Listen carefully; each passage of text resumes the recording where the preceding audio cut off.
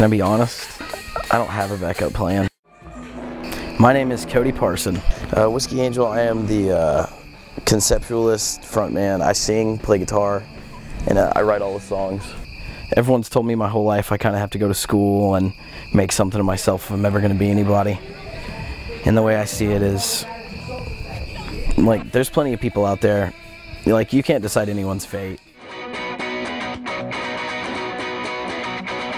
1, 2, 1, 2, 3, 4. Well, Cody is my stepbrother, so I wasn't playing in any bands really, and he just called me one day and said, hey, you should come jam. So I did, with Mark and Dylan, our old drummer, and it was really good, so I kept coming back, and it just kept getting better and better all the time. We played regularly, anywhere between a practice or 2 practices a week for about 3 months before we ever played a show. We got a set list together and stuff, and we played our first show, Rivers and Spires, 2011.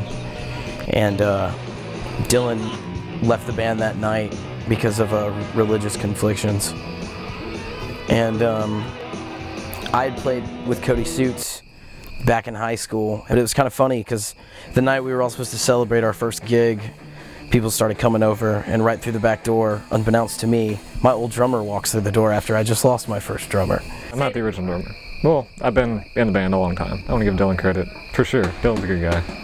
But Mighty Olson's, that was our first band, me and him. But this band, we've developed a lot more stuff. There's a lot of different genres in what we play, I think. I mean, not necessarily genres, I don't want to call it that, but we vary a lot in the music we play. If something happens, hopefully I'll still be friends with all these guys. Maybe I'll play music with some of them. If not, probably go to school. The way we kind of see it now is like Cody's really the original drummer, because he's been the drummer ever since the first gig. So 1, 2, 1, 2, 3, 4.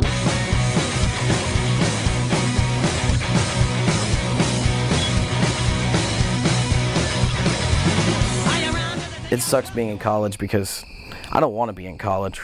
It's just kind of a thing I have to do that's socially acceptable. To be frank, like, I only go to school to play the system.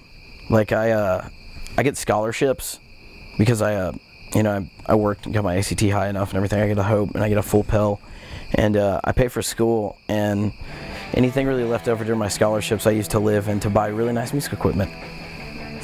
Playing music all the time. It's the only thing I think about. If you look at any of my books and any of things from school, I don't take notes. It's all lyrics. It consumes me. It's like a very unhealthy obsession. I think Whiskey Angel is probably the most passionate band in Clarksville in terms of just putting out just good, passionate music, I guess. Sometimes I don't want to do schoolwork when I have to practice, but I think school is my main priority. This is my everything. It's me and my girlfriend often talk about it. If my band broke up, it would be like more of a mental breakdown to me than ever losing a girlfriend would be. It would be way worse. Well, out above, I'm a misogynist, and she took my heart, ran off with it. Said, son, I can't tell you my plan, 'cause a womankind is a devil's hand. Said the womankind is a devil's hand.